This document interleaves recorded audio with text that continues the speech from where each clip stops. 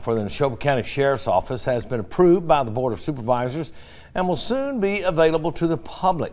Right now, they are working with Apple developers to make sure the app has all the important things for users to see. This includes the Sheriff's Welcome, the Staff Directory, jail information, current weather conditions, and the Compliments and Complaints section.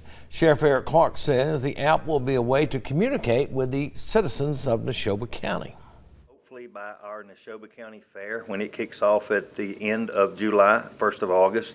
I know that's not really a normal time frame, but we told them, said, look, the fair starts end of July, 24th, 25th. You know, we want to unveil it there, maybe that opening weekend. That way we can put QR codes out where we're at, maybe get them out in some of the locations where someone can come by and they can swipe their cell phone and just be able to download that app.